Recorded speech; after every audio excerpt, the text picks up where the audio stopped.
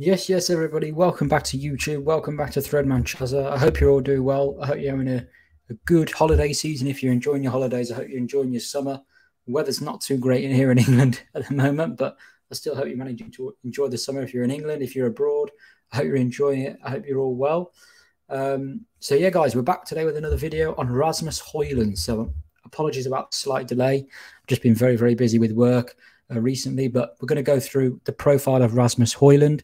The topic of discussion today is going to be, is Rasmus HØJLUND a £64 million bargain? So that is the question I'm going to put to you all. You can have a think about that. And we're going to try and dissect everything about HØJLUND in this video. So please do leave a like if you enjoy. Please do subscribe if you're new as well. I do lots of content on Twitter. I do written content. And then after I do a piece of written content, I come here on YouTube and I sort of explain my thoughts behind that written content, why I said it, what about this content is interesting. I hope some of it is, and sort of obviously I add extra points as well, right? Because you know that with written content you've always got a sort of maximum word limit, whereas when you're speaking you can express your thoughts in more depth. So that's what we're going to do, guys. So let's get into it. So what we're going to talk about is we're going to talk about strengths, weaknesses, what he had at Atalanta versus what he might have at Manchester United in terms of setup, tactical elements, and also his current ability now versus what he could be in the future. All right, so that's what we're going to discuss in this video. So let's start with the movement in the box. And so I don't really want to play this video because of copyright and stuff like that. But one of Rasmus HØJLUND's biggest strengths is his movement in the box. And in particular, you get some strikers who are very good at moving to the near post, to the far post. HØJLUND has a little bit of both. And what he does really, really well, HØJLUND, is he can use his very, very quick darting movement to distract or sort of make a sort of a decoy run and then trick the defender and then move the other way. So you'll see here, he's sort of in the center of the picture with the opposition player. And you see here on this one, you can see there he's starting to move towards the near post, right? So if we say the ball is on our left-hand side as we're looking at it, okay, so the ball is on our left-hand side. As you see, the goalkeeper is looking towards the left-hand side there. And the ball is about to come in. The ball's out wide in a certain position. We can't quite see where the ball is right now. But you'll see HØJLUND is making a run. You can see the way his feet are moving. He's making a run towards the near post. And then you see he just checks his run towards the back post. You'll see there. And then you see there his movement again towards the near post. So you'll see the defender's body positioning there in the blue. So HØJLUND is in the red and the defender's in the blue. You can see by the defenders, the way that they're standing, the way that they're moving, that defender is just getting a little bit sort of moving towards HØJLUND's moving towards the back post. And then HØJLUND drags back towards the near post. And you see the defender's sort of wrong-footed, and he ends up on the wrong side of HØJLUND, and HØJLUND taps the ball into the goal, and he scores. So this is a really nice aspect of HØJLUND's game, and there's other examples of this movement as well. Particularly important for Manchester United. We know we need a striker. We know we've now got HØJLUND in. And we know that last season we underperformed on our expected goals. So that was an area of concern in terms of finishing our chances off. So if we can have a striker who can make maybe what isn't a great cross into a great cross by getting on the end of it, by distracting defenders, by making decoy runs and then choosing near or far post again, sort of tricking defenders with his movement, we can obviously create chances. Okay. Here's another example here. This is a GIF, so we're okay to play this one. So you'll see here HØJLUND sort of in the center of the box, and then he sort of pulls off towards the near post. It's quite a simple movement, this one. It's not as complicated, but you can see by the speed at which he's moving, he can really get in front of defenders really, really well. You know, there's some strikers who are a little bit more static. When you're in the box and you're surrounded by defenders, your movement has got to be, firstly, your decision-making has got to be good, that split-second decision-making, but also the way in which you execute that movement's got to be quick.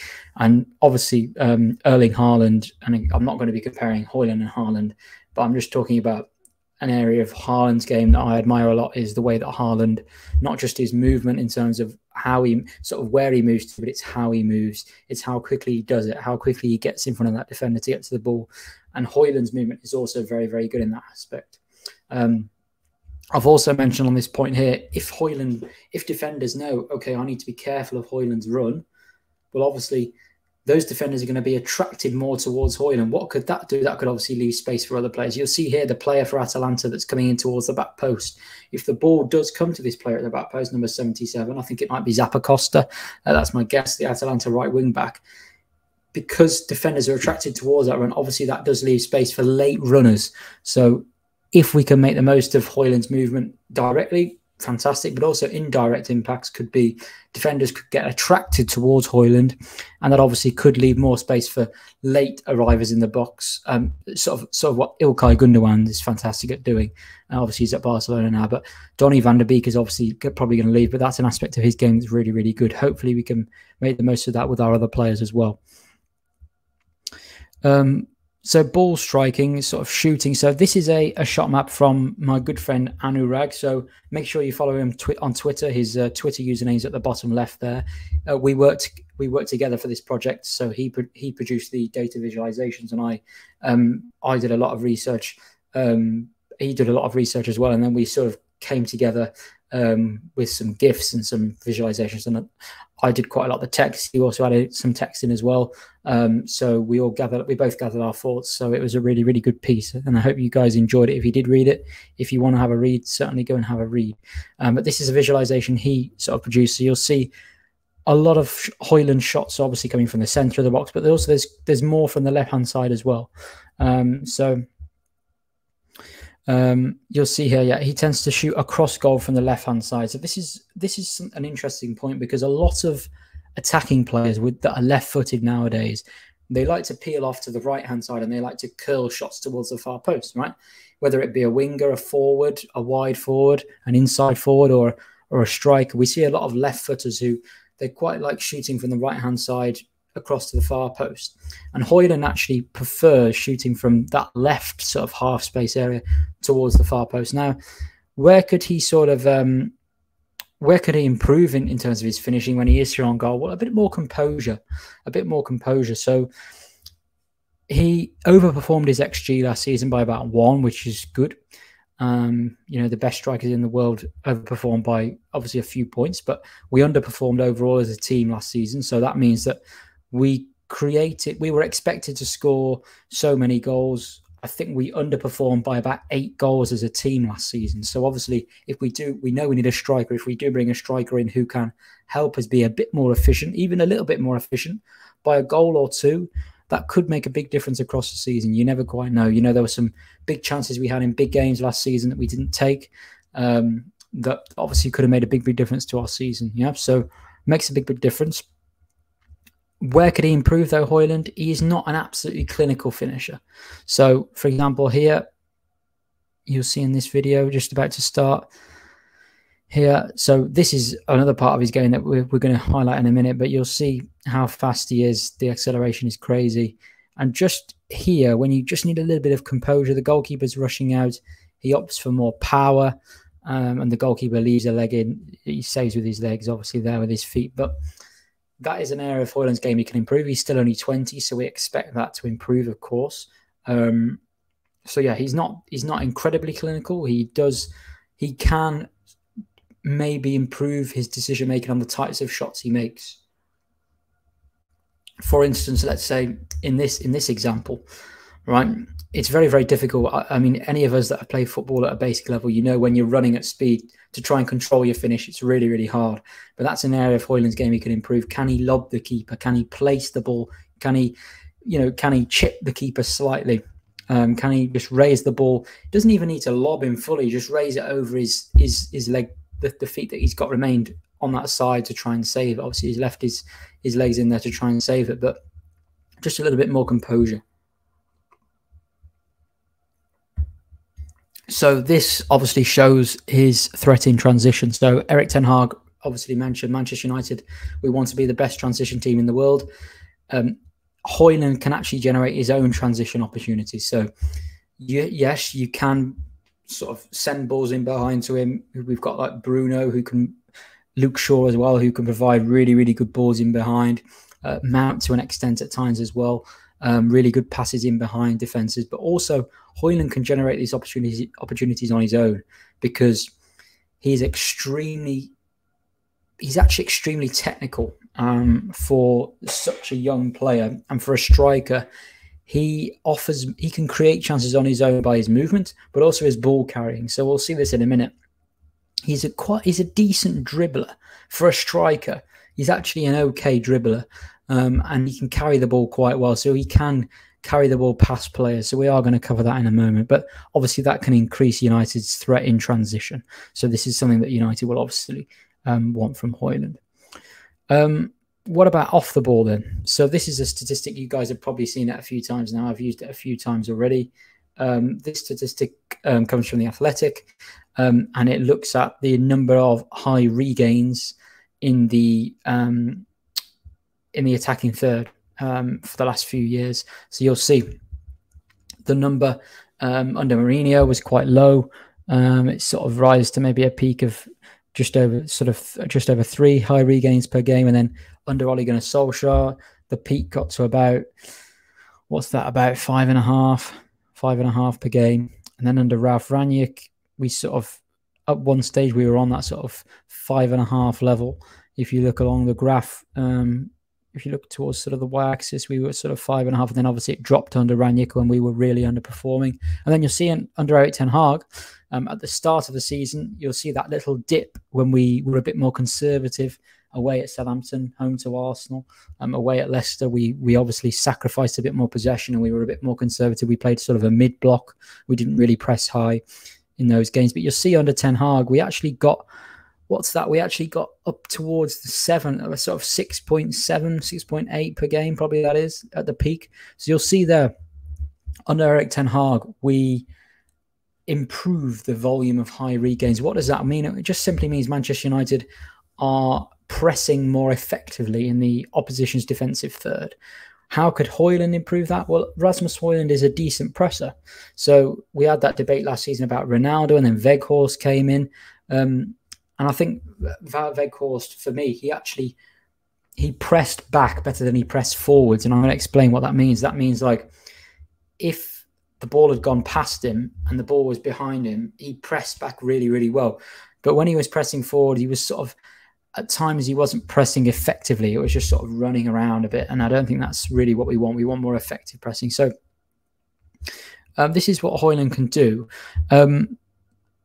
I tried to find, I've looked through a lot of games from Højlund. I've watched about 15 full 90s, well, the equivalent of 15 full 90s, because he didn't, as I said, he played 20 full, the equivalent of 20 full 90s last season. So I did manage to watch a lot of his minutes from last season.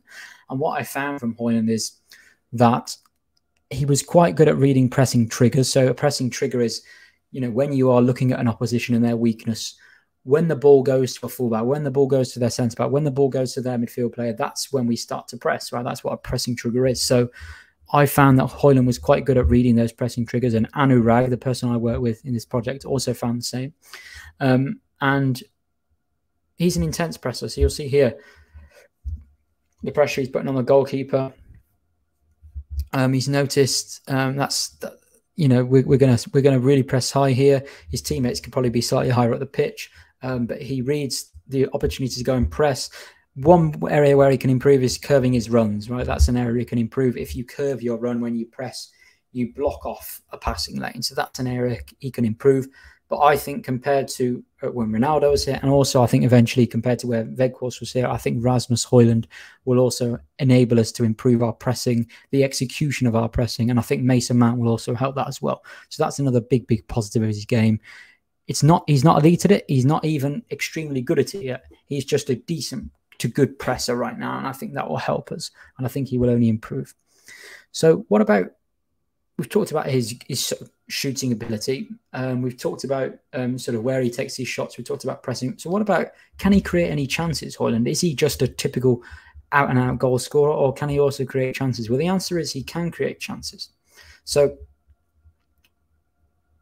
he likes to go into the half spaces. at times and into the channels.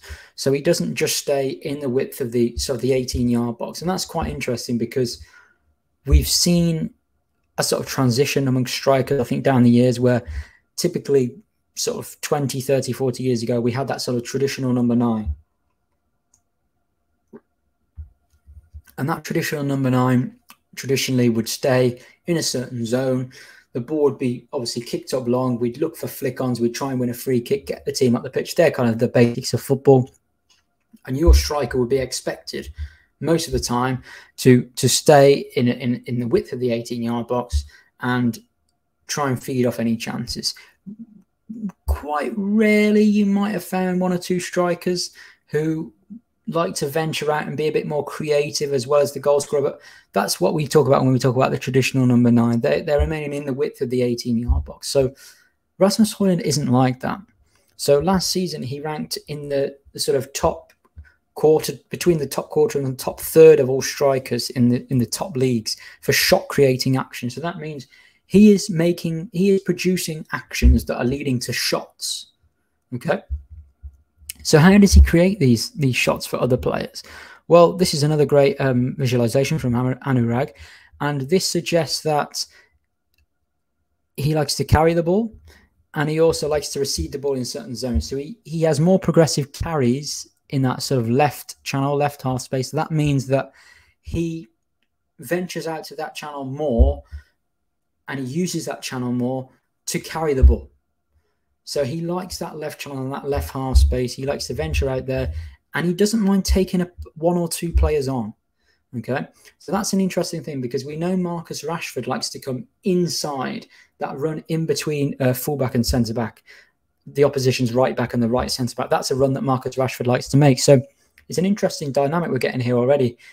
We could see a lot of, we know under Ten Hag he uses sort of positional play principles.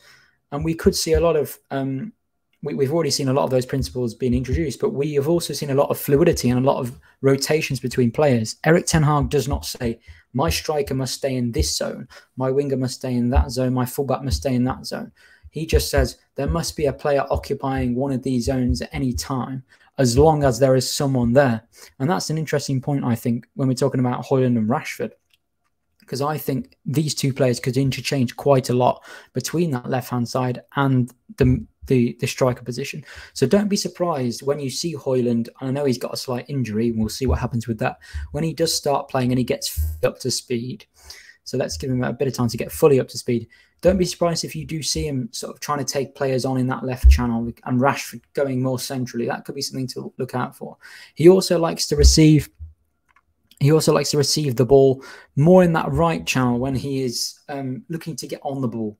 Okay, so obviously there's also a lot in that left half space as well, but there's a lot of reception in that right channel. So he likes to get on the ball. He's not just going to stay in the box and wait for crosses to come in. He likes to drop a bit deeper, and he likes to get on the ball.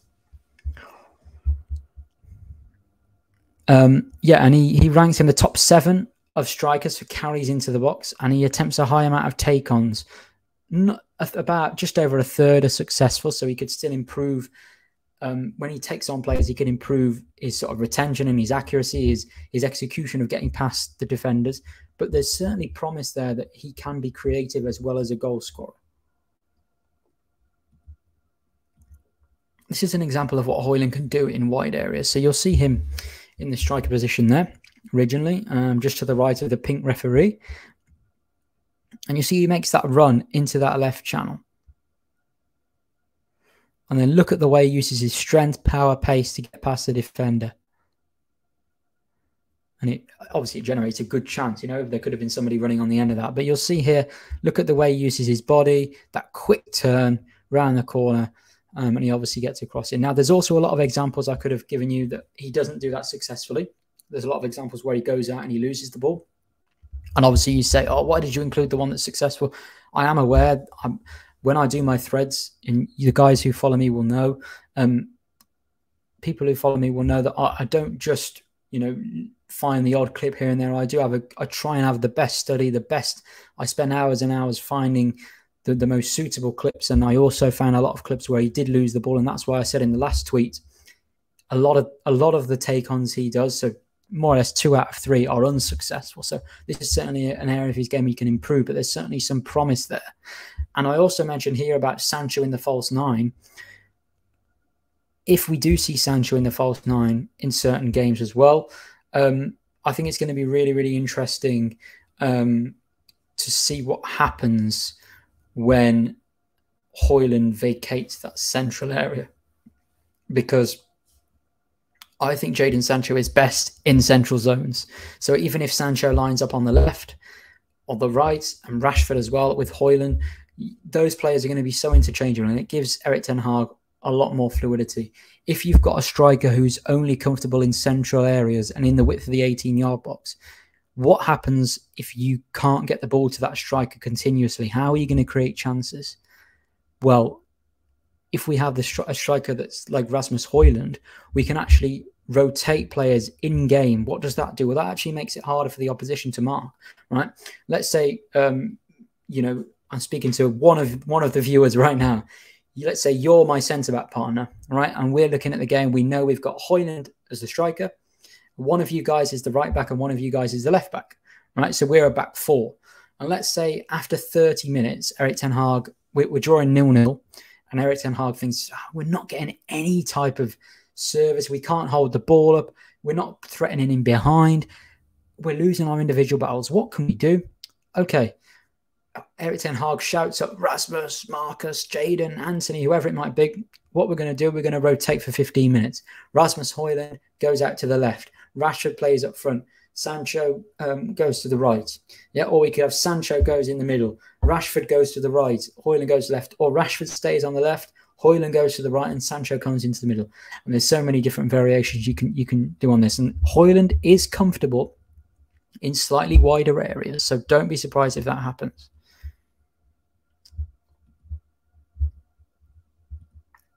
So if you're a young player and you have a lot of physical contact, you know, you're playing up against big centre halves who can probably think, oh, I can bully this striker a bit. He's only a young lad. How do you react to that? Well, Rasmus HØJLUND reacts very, very well.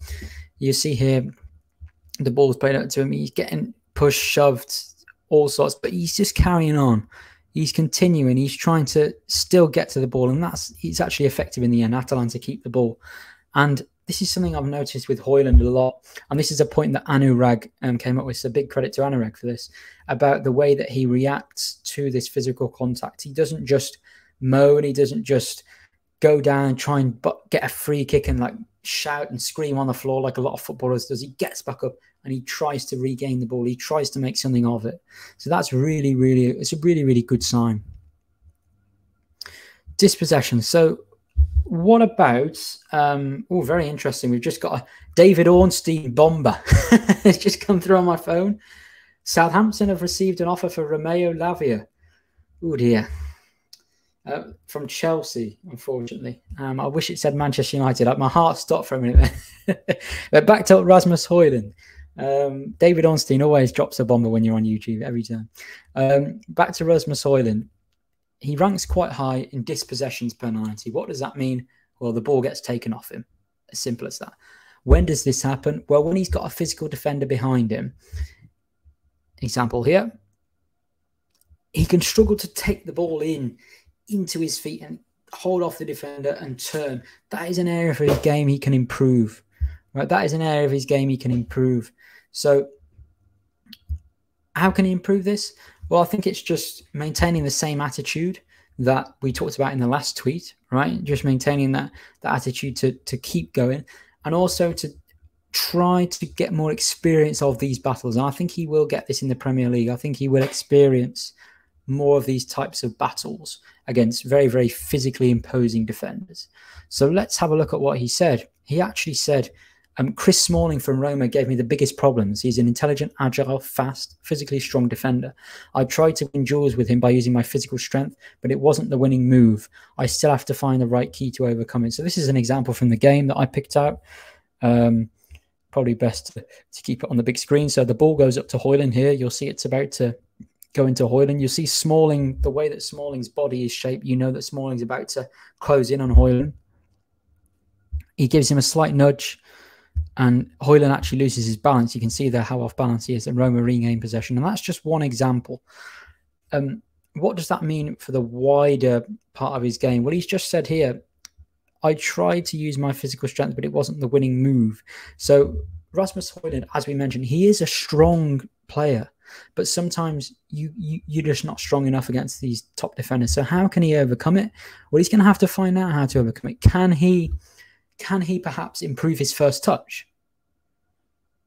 Can he improve his first touch? Can he, instead of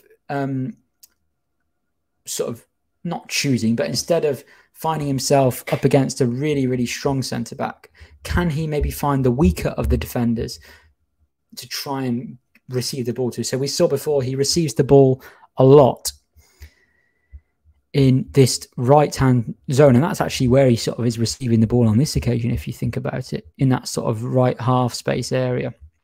So that's where he's receiving the ball. Can he vary it more often and try and find the weaker of the defenders to try and get on the ball and give himself a bit of a confidence in game? Because you guys know, if you've played football even at a basic level, if your first action or two actions in a game of football are positive, it gives you a lot of confidence for the rest of the game.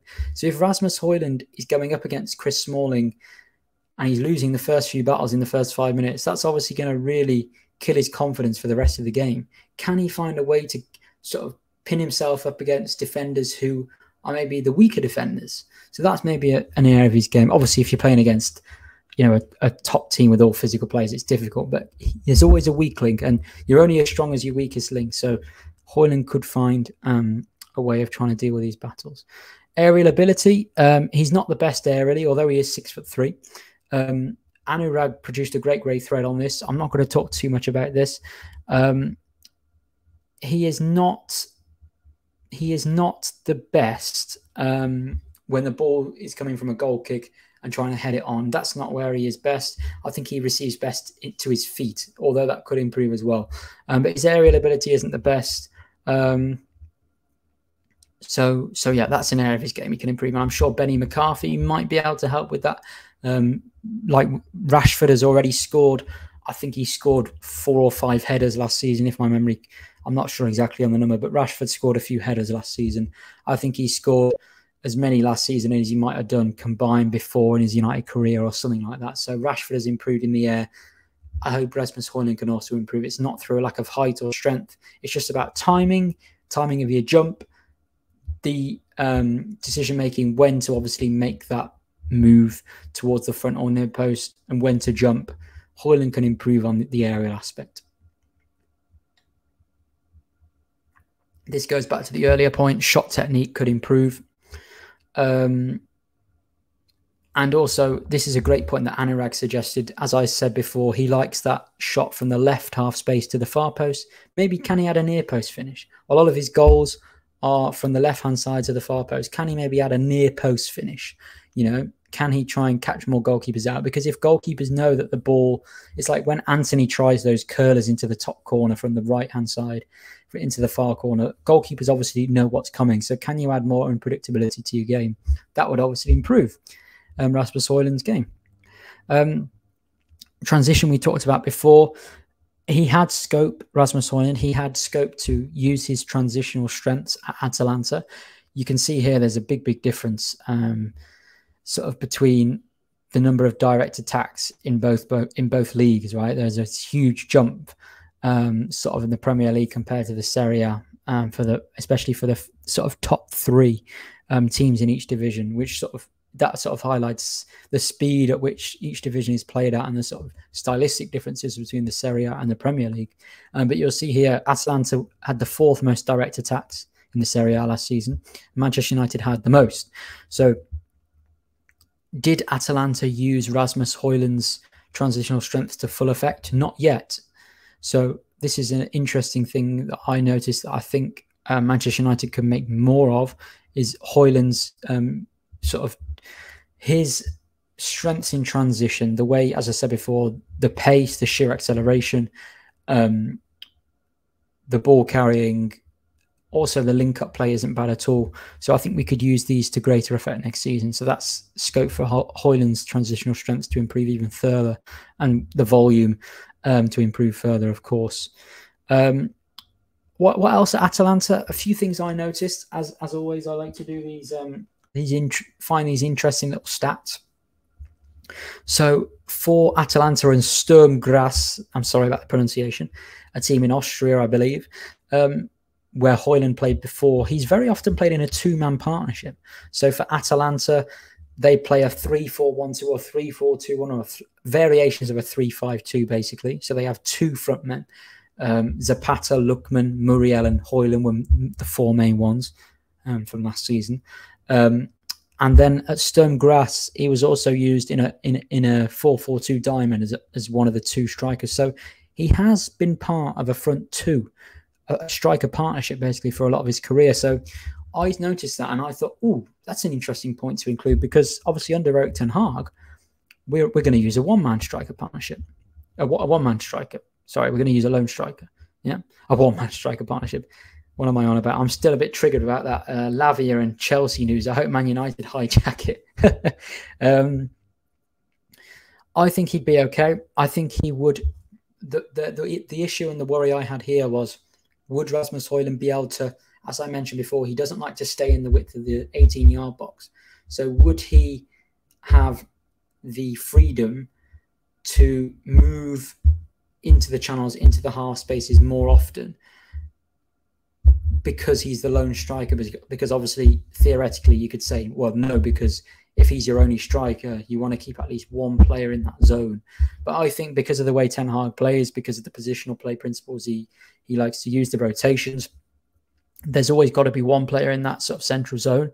But I think the amount of rotations we use and the fact that Rashford, Bruno, and Mount are sort of very often make runs in behind in those half spaces, I think we'd be absolutely fine. So if HØJLUND did come out and pull out to the wide area, I think in that 6-yard area, we'd have sort of one of those other players making a movement sort of centrally. So I don't think we'd have an issue there. Just an interesting point I sort of noticed. This is an interesting one. There's been a lot of talk in the media about the fee. As you'll see at the title of the video, £64 million up front. I think there's £8 million in add-ons, so £72 million is the biggest we're going to be paying to Atalanta. Is this worth it? Well, I actually dig deeper into the stats. He played 32 league games, but only the equivalent of 20 full 90 minutes. And the fact that he got 9 goals and 2 assists means more or less he's scoring or assisting every other game. And for a 20-year-old, that's pretty impressive. Okay, pretty impressive. So are Manchester United paying for what he is now or what he is in the future? It's a bit of both. There's still inconsistencies and weaknesses in his game, as I've talked about on the stream. But I'm confident in Erik ten Hag for him to manage his game well, manage his game time well, manage when to introduce him well. And I think we've got some options to rotate him with. I still think we need another striker. I don't think it's all that likely at the moment. I think Harry Kane would have obviously been the dream with HØJLUND. That would have been incredible depth. And I don't think we should be relying too much on HØJLUND this season.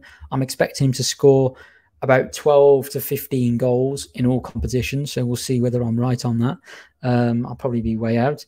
But I'm expecting him to score about 12 goals in all competitions. I'm not expecting 20 plus in all comps. So I think he will have bad games. I think he'll show real promise in some games. So I think Manchester United are probably paying like £30 million for what he is now. And then we might be paying an extra, well, we are going to pay it obviously, but I'm speaking hypothetically, that extra £34 million is sort of like what he could become, and the extra 8 in add-ons possibly. So for me, it could end up being a very, very shrewd piece of business. I think it's still a very, very big fee for a player that has not had loads of great seasons, but I can see a lot of promise there.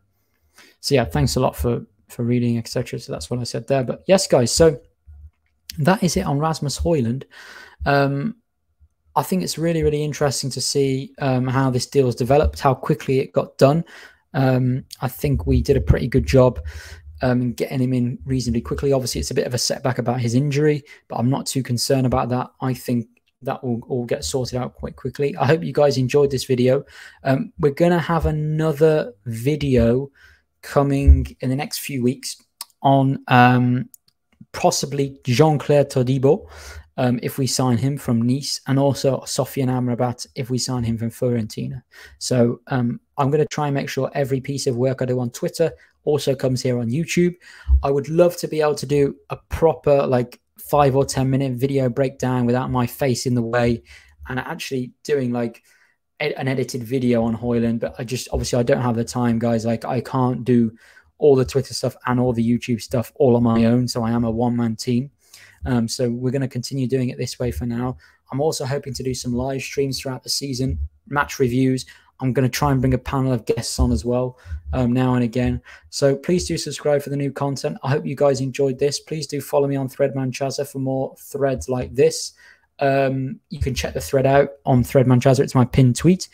And yes, guys, I really appreciate all the support. Please do leave a like, share if you enjoyed, subscribe if you're new, and we'll be back again soon with another video. Cheers, guys.